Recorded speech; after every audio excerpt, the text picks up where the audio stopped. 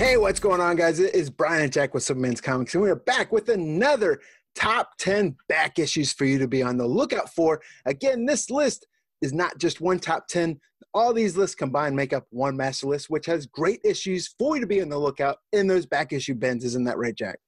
That's right, Brian. This is not a reactive list. We're not talking about the top 10 books that have spiked over the last week. We're talking about 10 books to be on the lookout for the future. We're talking about 10 books that have a great chance of spiking coming up. And now is the time to buy and have those in your collection. Right, and this is a list we created ourselves, one big master list. We break them up in top 10s each week. It's not like we're taking 20, picking 10 out of that from someone else's app, but either way, we're putting 10 picks that make up one great master list, and we're going to get into this week's right now, starting with number 10. And kicking off the list this week, we have the Legends #1 from DC Comics. This book has been up there before. It is really down right now, but we still like it because it has that key first appearance of what character, Jack? Well, we're talking Amanda Waller, who is, of course, central to the whole Suicide Squad storyline. And it was really this mini-series that modernized and changed the Suicide Squad into the team that we now know today, which is, of course, this like Argus-controlled team of prisoners trying to work time off their sentences, doing these suicide missions, all at the order, at the behest of Amanda Waller. And she is really a central and important character in the DC universe. And, you know, with the casting that they had and kind of well received, you would think that we would see more spikes with Amanda Waller because she's a character that can kind of show up in anybody's movie. You could see her in any movie from Batman, Superman, really featured in Suicide Squad. She really can be the Nick Fury of this franchise.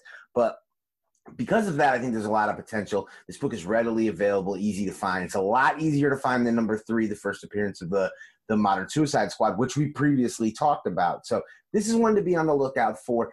Be discerning, don't pay a lot, but still, it's one to stash away because I think there's a lot of potential with this character. Yeah, this is a beloved character that was liked on both the TV CW universe and the movie. I think that character kind of carried that movie. One of the highlight performances in there. Yes. Either way, the movie was kind of so-so, but love this character and love to see what they're going to do with it going forward. You're always going to hear, oh, there's so many copies of this out there. Either way, it's really great price to be had right now, and I would definitely pick it up if you don't have a copy. Next this week, we are talking about Marvel Premiere #28. This gives us that first Legion of Monsters, right? Yeah, and that's the tough thing about what's going on right now is we've seen a lot of spikes with key issues, and this is one of them. This book is really spiking right now. And like we've said, we want this list to really be a look into the future. So you may get a little bit scared away by the pricing on this one. This was a book that was readily available for anywhere from $20 to $40, depending on grade, and is now pushing towards an $80 to $100 book. Yeah, especially when they started leaking images of like the Morbius movie and stuff like that, and people just started speculating, well, this might go down the road towards that. And I'm a sucker for yellow covers, so I love this cover as well. Yeah, well, I think the big thing was figuring out who Tyrese was playing, and then now figuring out, okay, so we are going to get a werewolf character, and they're really laying the seeds for this Legion of Monsters. And then the leaked set photo of Jared Leto reading a modern Legion of Monsters comic really gives so much credence to why this first appearance is in demand right now. But I think there's so much meat left on the bone here because, you know, you're talking about a Bronze Age key issue. We've seen what other keys from like this era can command, and we haven't even scratched the surface. And I really believe in the horror genre and how successful it can be within the comic book universe. And we've talked before on this list. We said there's going to be certain trends you're going to see. One of which you're going to see is that we're going to be bullish on Sony. We're going to choose to be positive that they've got their thing figured out and that they can get things rolling with Morbius, and Jared Leto is going to kill that role. And it's only going to spawn future projects in relation. So we saw that with our pick of Venom Enemy Within. We're saying that right now with Legion of Monsters. Then hitting us at that number 8 spot this week, we get Champions number 1. Now, we're not talking about the 2016 or those later ones. We're talking about the OG Champions number 1. And why is that, Jack? Well, mostly because of the 2016 to current. We've seen Marvel push Champions. Champions as a brand, Champions as a team, Champions kind of as a unit. And this has kind of reignited some interest in that original Champions number 1, which is, of course, the first appearance of the team. And the thing about this is Marvel's got a lot of plans coming up for their upcoming publishing schedule. And we've already kind of seen how this works. Whenever they've pushed Champions hard, that Champions number 1 starts to get popular. We see spikes. So this is really an easy short-term predictor. One of the skills that you can kind of employ is to be able to look at what has happened in the past and at least get kind of a predicting factor on what a book's profit potential is based on where it's sitting today. And this is one of those examples. And in the short term, because we know that they're going to have this whole storyline going on with the Champions and all the young teams with the outlawed teen superheroes and that whole outlawed series, and that's coming up as soon as we get this whole new comic thing back rolling again, people are going to be sure to be talking about this issue. So be on the lookout for this one. Be discerning, don't pay a lot, but it's one that has a lot of potential. Then next this week, we're going to that classic New 52. We're going to that Scott Snyder story. We're going with Batman. Of course, we're going with those early issues with the trifecta of issues number 2, 3, and 6. That's right. We get the first appearance of Talon, but we get an awesome storyline. And what else is going on with these issues? Well, this is the first of 2 picks where we're going to see kind of a grouping of issues because you really can't talk about one without talking about the other. And here we're talking about this early New 52 Scott Snyder run and the introduction of the Court of Owls and everything related to it. So in issue 2, we get the first appearance of Talon. Now, this is like the big character creation in the early part of the run for Scott Snyder. Talon was an extremely cool character. It's a character that's gone totally under the radar, really never gained a ton of heat, even though pretty widely received as like a cool character within the Batman title. Everyone thought the character came off cool in the animated film. Everyone thought the character came off cool in what had some solid reader buzz from those who read the Scott Snyder Talon series, which a lot of people don't even realize that Scott Snyder wrote that series. But that, if you haven't read that, I would absolutely recommend checking that out. And because of all of that, we talk about how it's inevitable that we're going to see Court of Owls in a film at some point. And I think that is a slam dunk. So issue number 3, the first appearance of the Court of Owls, and issue number 6, the first full appearance or whatever. And this is why I put it on the list, because we don't want to play comics politics. We always tell you the same thing. Just get them both. If you can grab 3 and 6, you hedge your bet. You let other people argue. You sell to both camps, and you're doing great. But they can't really do Court of Owls without Talon. Or, I mean, they can, but it's just not going to be the same thing. It gives it that added edge. So that's why I think 2 has a lot of value and gets overlooked when people are kind of paying attention to these Court of Owls books. But the beauty of kind of where the market is the market is softened on these New 52 issues. And because we know Long Halloween is the next film that the Batman franchise is going to be focused on, we have some time to start grabbing these Batman keys and aiming towards the future. So fingers crossed Robert Pattinson kills this next movie and that we can get a good slate of Batman films, but I can't imagine them going too far without hitting the Court of Owls. Coming in at midway on that list, we get that Neil Gaiman classic, and we're talking about Sandman number 1. This is an issue that a lot of people are aware of, but it makes for a great back issue to add to your pull list nonetheless, right? Yeah, it's one that I think you've always kind of had to have.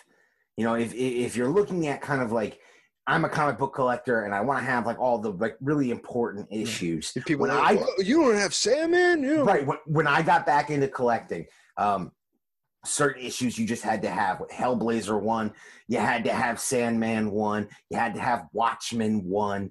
X-Men 21. You had to have these major keys that just really transformed comics. But forever there's been talk about Sandman being adapted in some way. And there's J. Gordon Levitt was trying to do it, right? Right. So much struggle. And Joseph Gordon-Levitt was really open about the difficulty that he faced with just the way that story is written to try to really bring it to life and the difficulty. But in the process, what have we seen? Well, we have seen a lot of the Sandman run start to be adapted in other forms. We've seen issue number 4 pop because the Lucifer television show, while it got canceled, was so popular it got demanded to be brought back, and it got second life on Netflix. We've seen issue 22, the first appearance of Mazikeen, pop because of that show, as well as being the first appearance of Daniel the Endless, who then appeared in continuity in DC Comics and reignited that issue. But issue number 1 gets overlooked. The first appearance of Morpheus, the first appearance of the title and the brand in general, which I think is an undervalued point these days in the hobby. And while this is still a book that can command as much as like $100 and be a wall book, it's also a book I see regularly in boxes. We talk about the difference between the books on the wall and the books in the boxes on the table. It's one that I will regularly find in the boxes on the table for like $40 in that kind of like 9.0 shape. I think that's a great buy. But in the meantime, they've hired this all-star cast headlined by James McAvoy to do a audio adaptation, which we know that our friends over at Vault Comics have really kind of pioneered the audio comic book. And with the success of audio books today, I really think that could be a major wave of the future. Add in a all-star cast reading your favorite comic books in a dramatic style. I think that could do something to expose comics to a new market. But while that won't move the needle on the secondary market, the point is that Sandman is going to get in front of a lot of new people, and that is surely going to spike books. Yeah, what's old is new again, right? Back in Absolutely. The day, our pappies used to listen to radio shows. Now we got people listening to audio shows of comic books, which is great. And I'd like to also let us know in the comments, do you have a copy of Sandman #1, or do you want a copy of Sandman #1 as one of the books that you're hunting for? Or even so, the Sandman not move the needle for you at all and you could care less. But we're halfway through the list. Do us a favor, click that thumbs up button for us. And if you know someone that could benefit from watching this video, wanting to add those books to their pull list at any time, do us a favor, share this video out to them. And we're going to get right on into number 5. Then hitting us at that midway spot at number 5, this is an issue that a lot of people were hunting for about 5 years ago. And we were talking about DC Presents number 26. This is still a great book. It's died down just a little bit, but there are still people hunting for it. And why is this such a great book, Jack? Well, of course, we're talking about the first appearance of the Teen Titans as we know them today. Those new Teen Titans, we're talking about first appearance of Cyborg, first appearance of Raven, Starfire. Yeah, first appearance of Starfire. We're talking, this is really going to kick off what we really know of Teen Titans, Marv Wolfman, George Perez, and everything that would come forth. This is really a massively underrated book because you can't kind of undervalue the fact that you really don't have Teen Titans without those characters that we named. I know that the Teen Titans as a team existed before, but you're never going to see an incarnation of Teen Titans in any sort of adaptation without those characters kind of front and center. Now, we've got the television show going on right now. And you know what? It's a good show, but it's on a DC Universe app, which I think at some point we have to, call it like Doom Patrol, where it's going to it's on DC Universe, but it's on HBO Max. Yeah, but you just got to call it what it is, Brian, man, RIP. Like, that nothing on that app is ever going to really move the market. That truly is The Walking Dead. Yeah, it's not going to move the market. But I think what it shows is the validity of the characters, the way that you can tell these stories. I was shocked we got like a live action Trigon. They did so much right. You can nitpick some things they did wrong, but they've done so much right. Yeah, it was a great show. I enjoyed it. Yeah. And so this is really like their X-Men. We saw that with the classic crossover, way back when with Claremont, and they kind of crossed over those two key books for DC and Marvel. And if you kind of make that comparison, you start to realize like just how grossly undervalued this book is. And sure, there's a difference in accessibility, but at the same point, that just to me shows the potential. The other interesting thing is that this book is a preview book, really, that this is one of the first of those true first type first appearances. This previewed New Teen Titans #1 from 1980, which is a book that I think is actually largely undervalued, because the fact that this is a preview book, not that there should be another book considered a first appearance. We're not playing the politics game, but I think that #1 is undervalued and a great book to grab to go along with that DC Presents 26. So inching just outside the top 3, coming at #4, we have Avenging Spider-Man #9. There's another book that was super hot a few years ago, especially leading up to that first Captain Marvel movie. But that's why we have it on this list, because I think it's a great opportunity to pick it up now, because people are lulled to sleep about Captain Marvel and where we're going with the MCU. Yeah, and here's the thing, man. We talked earlier in this episode, and we've talked about it on every episode, about one of like those things that we look for, again, being that past profit indicating future profit. Do you remember, Brian, what this book sat at when that movie was releasing?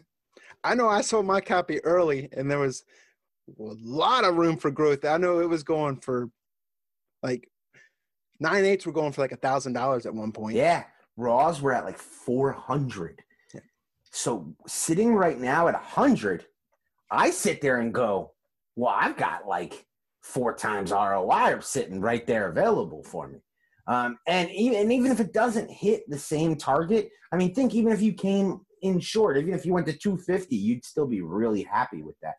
I think this is one of the most slam dunk easy investments you can make right now. Yeah, because we already know Feige loves this character. We know Feige loves this character. We know this character is going to be front and center of the MCU and really entrenched in several other properties. I think you're going to see her effect all over the MCU. People can feel however they want to feel about the actress who portrays the character.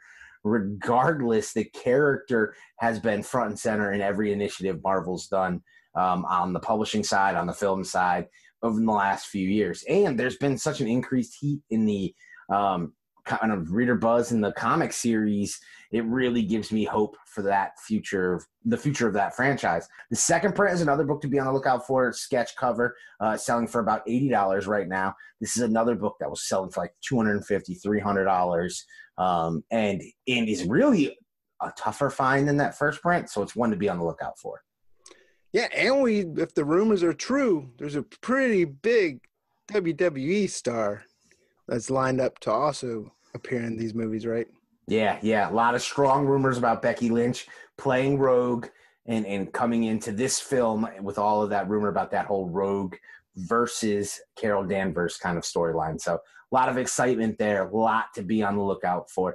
So like I said, this is a no-brainer one. This is a blue chip. So we made it into the top 3, and coming in at #3, we have Justice League of America #64, which gives us that first appearance of that second Red Tornado, right? Right, you're getting that Silver Age Red Tornado, that new origin. I've noticed a couple trends going on, Brian. I really think these first Silver Age characters are going to see their day, because a lot of these original first appearances for these types of characters are just far beyond, anything anyone can afford. Especially with DC types. Yes, specifically with DC. And then a lot of these characters further have been changed so much from their original incarnation with DC Comics that by the time that we see them, say, on the big screen or on a television screen, streaming service, you're not going to see that character. So people want to find what's the first appearance of that character, the one that I'm going to see. And if you're thinking Red Tornado, this is really the book to get. Now, not the cheapest book in the world, but at the same point, massively undervalued when you start kind of comparing to like Mr. Miracle. And you got to look at what's going on, right? You got Vision popping with Marvel. You've got Mr. Miracle popping with DC as we head towards this, New Gods movie, where I will say you could see Red Tornado. But even if you don't see Red Tornado there, we know that eventually DC wants to get some sort of Justice League program going. This is definitely a future pick, but this is a character that if Red Tornado shows up, this book could be going for big, big, big money, being the fact that it's a Silver Age first appearance. But grab this one now. Don't be afraid to grab those mid-grade to lower mid-grades, to stack up a few copies. If you've ever seen the the Young Justice cartoons, some of the stories involving Red Tornado, Tio Moro were really interesting. I think Tio Moro would make an amazing villain in the DC universe, and that would easily bring in Red Tornado. So this one is a good vintage book, one that I don't hear a lot of people talking about, and that may be why people may down this pick. But we did not hear people talking about Mr. Miracle like this a few years ago. But look where we are today. Jack just mentioned Mr. Miracle, and coming in at our second to top spot at the number 2, we have another trifecta. We're talking about Mr. Miracle Volume 1, issues number 2, 4, and 6. Why is this, Jack? Well, first off, this is a slam dunk. We talked before about maybe this could show up in the New Gods movie. All of these issues, we know these characters are coming in this Big Barda. Yeah, in this upcoming Tom King New Gods movie, which, again, is another trend that you're going to see. We're very bullish about this New Gods movie. Being written by a comic book writer, being written by the writer who really sparked these characters, I think that you're going to see a real true-to-comics form film, and that is going to do really well for comic investors who are investing in those tie-in comics. So here you're getting the first appearance of Big Barda, Granny Goodness, the Female Furies, and these are 3 different first appearances that are going to be very prevalent within this film. Now, there's other books out there, but these are the 3 that I really highlight as ones that have spiked to high prices and are really now just undervalued. I was literally at a convention when news broke about these specific characters being in the film, and I saw the absolute fury going around the convention floor, and I actually was able to grab a couple books, didn't even negotiate price, grabbed them off the wall at whatever the dealers wanted for them. I was going to bring them home. I had them sitting back behind my wall, and so many people kept asking me for these books. I ended up selling them that day for about 3 times what I paid for them. It was absolutely amazing. Now I go check on these books, and you're talking about 20% of what they were selling for at the time of that news. So this is just the spec cycle that has been slowed down to an absolute crawl because of the pandemic. It will heat back up again. So we are down to that top spot. And real quick, before we get into that pick, we just want to let you know, as always, this full list, you can also find it at simplemanscomics.com. We have a little bit more information about each one of these books as well as links to where you can find available copies on eBay. And we also want to give a big shout out to our channel sponsors. Shout out to Slabbed Heroes, where you can get those great guaranteed 9/8 at slabbedheroes.com. And of course, if we're talking 9/8, we have to shout out our brand new channel sponsor and the #1 grading company in comics grading, CBCS. If you're sending in those CBCS submission forms, make sure you're putting Simpleman's Comics at the top of that submission form so you can save 15% by the end of May. And we want to send a big shout out to Frankie's Comics and frankiescomics.com, dropping the hottest exclusive variant covers on the comics market. And with that being said, we give you the top back issue this week, and we are talking about Marvel Premiere number 47. Yes, a lot of these books peaked a while back, but they're down there. Right now, great buying opportunities before that cycle kicks back around and brings these back up in the heated of the moment. So this is great buying opportunity. Marvel Premiere number 47, we have some great first appearances. Everyone's all like, yes, you're aware of Scott Lang as the first appearance of Antman, but we also have Cassie Lang, and we also get Darren Cross in this book. Yeah, so this is one of, in my opinion, the most overlooked books in comics, and that's why it's got to sit on this #1 spot. Now, you mentioned, of course, books that were up and now are down, and that is, of course, one of those trends that you are going to see throughout this list and future lists, and it really applies here. But also, we talked about kind of like with Teen Titans, the elevated importance of that character. Ant-Man is an Avenger, Brian. We are talking front and center. We're talking Infinity War, Endgame. He was there for Civil War, and he's going to be there going forward. And you never know what's going to go on with Cassie Lang. No, absolutely not. I haven't even gotten into that yet. But Paul Rudd is a major actor. Major actor. We're not talking about a B-list, C-list. We're talking about a major actor. You look at all of the first appearances of any of the major Avengers characters, and it just pales in comparison. I mean, Marvel Premier 47 is beyond undervalued when you start looking at that team. Especially when you look at this generation. To them, Scott Lang is Ant-Man. They don't. Hank Pym's just some old guy. The old guy, right? So I think that when the movie first got announced, there was kind of still some of those old heads kind of fighting that. And there was also some people trying to kind of push that Robert Kirkman, irresistible Ant-Man that irredeemable that came out later and had a different character as Ant-Man. But Scott Lang is the Ant-Man. Being in the MCU, how big and iconic and just the scope of those films. He is, was, and always will be the only Ant-Man that matters until that person you mentioned, Cassie Lang.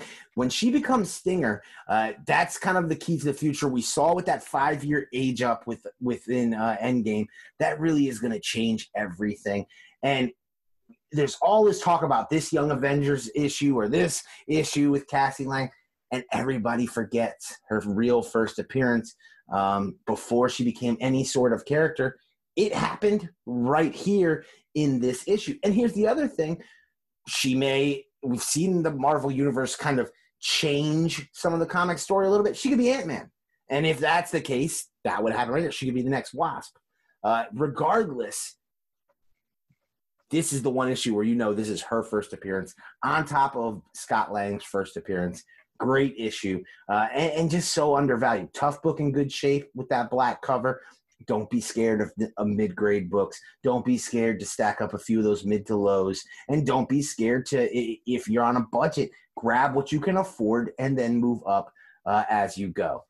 Yeah, and you mentioned Cassie Lang also. You never know. You always hear rumors about it, but what if they do an A-Force movie? Everything in the MCU could be changed up so they could switch those characters up in for that. Yep. I think there's only a matter of time before you have like an all-female superhero movie. People are chomping at the bit for it. Some people don't want it. But either way, there's something keeping the back of the mind. Just might be a reach, but you never know. Yeah, see, you say might be a reach, but my daughter just watched Endgame this weekend, and the one scene that resonated more than any other is when all of those female superheroes – which made people go out and buy A-Force books too. Yeah, it really did. It really did. But that one scene blew her mind. And just seeing that look on her face made me say that movie would work. Yep. So there it is, guys. This week's top 10 back issues. Again, we say each week put this list in your notebook because they all accumulate into one great list to be on the lookout for these back issues. Let us know in the comments, how many of these books do you have? What do you think of this list? What do you think should be on a back issue top 10 list? We have next few weeks written out already, but we're always adding to them because it's a living list, as Jack says, right? Absolutely. Constantly growing, constantly evolving, and always with an eye to the future of the comic market. So this is Jack and Brian from Superman's Comics. We'll see you guys in the next video. When you've had enough, when the crowd gets rough, gotta stand up.